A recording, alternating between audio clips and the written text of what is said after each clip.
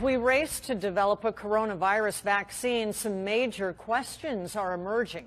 Good evening. I'm Kimberly Hunt. And I'm Steve Atkinson. A lot of people are wondering if the government could force people to get it, or could people who refuse get banned from stores or lose their jobs? ABC 10 News anchor Derek Stahl spoke with a legal expert to get some answers.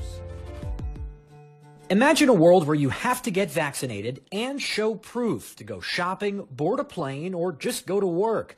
Legally, it could happen, says University of San Diego law professor Dov Fox. States can compel vaccinations in more or less intrusive ways. They can limit access to schools or services or jobs if people don't get vaccinated. It could force them to pay a fine or even lock them up in jail. Those measures have been adopted in other countries like France, but not so far in the United States. It all dates back to a Supreme Court case in 1905.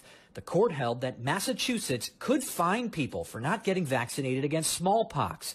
That case became the basis of vaccine requirements at schools across the country. Courts have found that when medical necessity requires it, the public health outweighs the individual rights and liberties at stake. Just last year, New York City passed an ordinance fining people for not getting a measles vaccination. But there's a big difference between what states have the power to do and what Congress could do. There are these questions, separation of powers, Commerce Clause questions. Professor Fox says a federal vaccine requirement would probably get shot down by the current Supreme Court based on a 2012 ruling on the Affordable Care Act. That means we could have a patchwork of different vaccination requirements in different states.